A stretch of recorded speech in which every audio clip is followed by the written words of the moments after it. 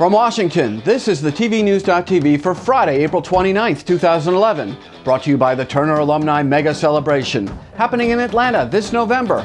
For more information, hit the Turner Alumni Celebration fan site on Facebook. Hello, I'm Jeff Grimshaw, and let me just say straight away, you can't stop the NBA playoffs. You can only hope to contain them. Now, here to amplify and explain is Eric Mackerlin and the Sports TV News.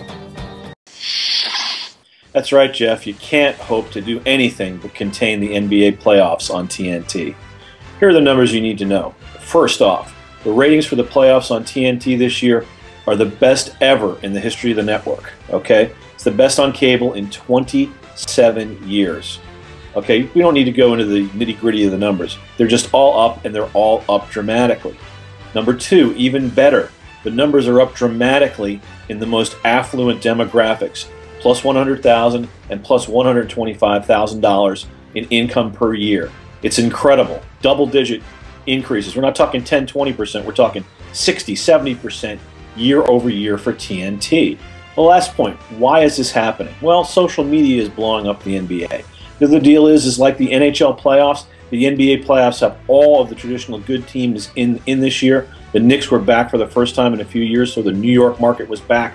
Everything's firing on all cylinders for the NBA. They've got all the great personalities. And what else is doing all of this great work for the NBA ratings-wise? Let's go back to last spring. Remember LeBron James and the decision? Back then, Jeff and I told everybody that it was one of the best things that we'd ever seen in terms of reality television. And it's clear to me that that one act by LeBron James focused casual NBA fans and casual sports fans on the NBA like never before.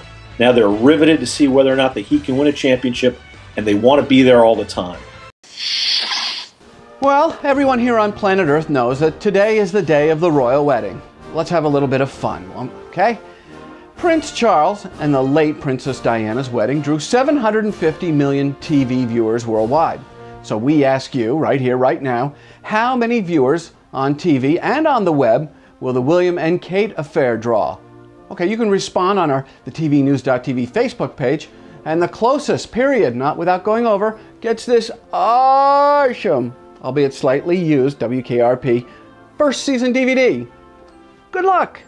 Saturday, November 12th, the Turner Alumni Group celebration happens at the Hilton Atlanta. All Turner employees, past and present, are invited to join special honored guest Ted Turner, host Bill Tush, plus all of your Turner colleagues and pals for a mega event that's been 3.5 decades in the making. For information and registration, head on over to the Turner Alumni Group celebration page on Facebook. Huh? Oh. The beta research is in! The beta research is in! Cable networks wait breathlessly for this stuff each and every year so they can thump their chests in the trades. But understand that beta research is only an indicator of general popularity of cable networks and in no way reflects actual viewing levels or patterns. So here are the top 10 most popular cable networks as voted on by nearly 6,000 consumers in an internet survey. Cooking Channel, DIY, and Science all tied for number 10, 9, and 8. History International came in at number 7. Nat Geo Channel and HGTV tied at 5 and 6. Number 4 was Discovery ID. 3 was Food Network. And tied at numero uno, History and Discovery. You see what I mean? The ratings leaders, USA, TNT, Fox News, TBS, and ESPN, yeah, they weren't even in the top 10. And no Sportsnet cracked the top 10, even with the explosion in sports viewership. So, there's the beta research. Chest-thumping trade ads begin in 3, 2, 1. Future events and opportunities brought to you by Dude Walker.